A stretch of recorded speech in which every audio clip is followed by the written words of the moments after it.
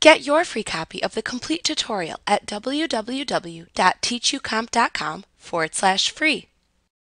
One of the great features of OneNote is the ability to share content with other users. Many people can be accessing the same notebook, updating information, and adding content, with everything saved automatically.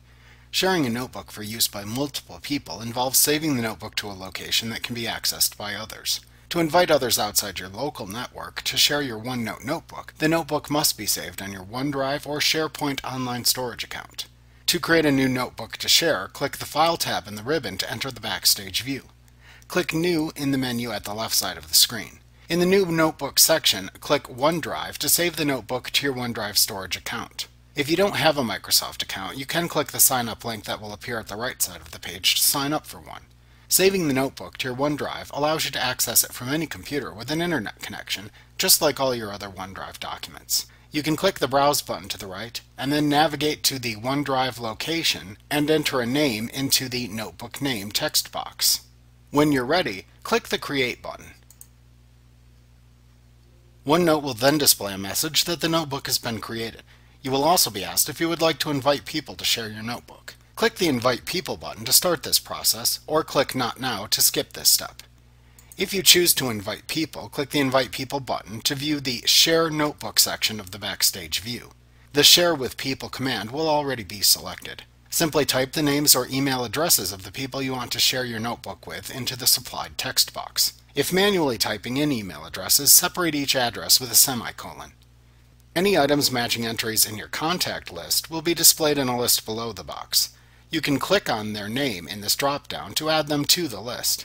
To view your address book, you can click the address book icon to the right of the text box. This will open the address book dialog box. Choose which address book to use with the address book drop-down in the upper right corner of this dialog box. You can then select a contact to add from the list and click the To button to add them to the sharing list. When you're finished, you can click the OK button to enter the selected names and close the dialog box. Now you will choose the level of access for the notebook. In the drop-down to the right of the text box, choose Can Edit to allow people to edit your notebook, or choose Can View to share a read-only copy of the notebook. You can include an optional personal message in the large text box labeled Include a Personal Message with the invitation. The Require User to Sign In Before Accessing Document box will be checked by default. You may uncheck this box to not require users to sign in before accessing your notebook. You can then click the Share button to share your notebook with the people in the invitation list. The people who have been invited to share this notebook will be displayed in the Shared With section at the bottom of the page.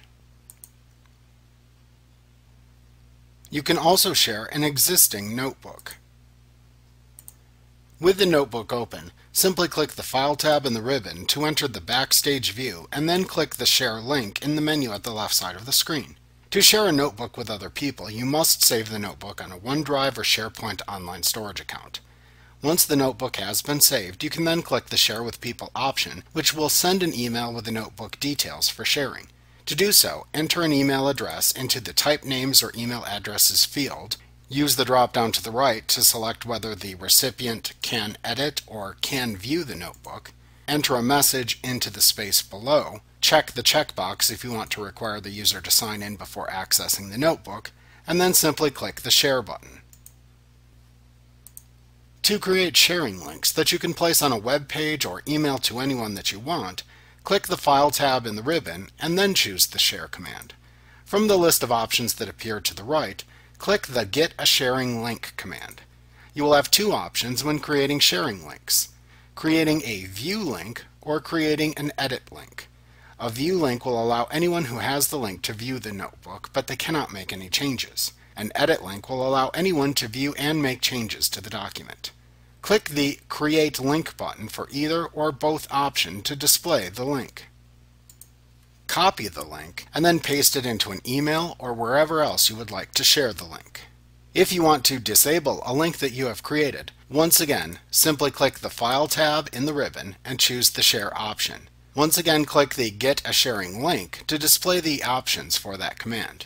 This time, click the Disable Link button on either link to disable that link. Anyone with a link that has been disabled will no longer be able to access the notebook. This is a good habit to get into if you share a notebook with many people outside your organization or if the information is no longer relevant. If you are subscribed to any online meetings that support OneNote sharing, note that you can also click the Share with Meeting command. To the right of the command list, you can click the Share with Meeting button to open a dialog box that displays any online meetings to which you are subscribed. You would simply choose the meeting to share the notebook with, and then click the OK button within the dialog box. Finally, you can also elect to move the notebook to a new location by simply clicking the Move Notebook command that appears under the Share command on the File tab within the Backstage view. This can be a little tricky when it comes to syncing. You can click the Learn How to Move Shared Notebooks link to open a page from Microsoft with instructions on how to properly move the notebook. Now, to share a notebook on a local network drive, you would simply create the notebook on a new shared drive. To do this, you click the File tab in the ribbon and then choose the New command. Choose the This PC option and then enter a name into the Notebook Name text box. Then click the Create in a Different Folder hyperlink to open the Create New Notebook dialog box. Navigate to the shared drive to which you want to save the notebook in, and then click the Create button. At this point, anyone with access to that local network drive can access the notebook and make changes or additions as needed. Like what you see? Pick up your free copy of the complete tutorial at www.teachucomp.com/free.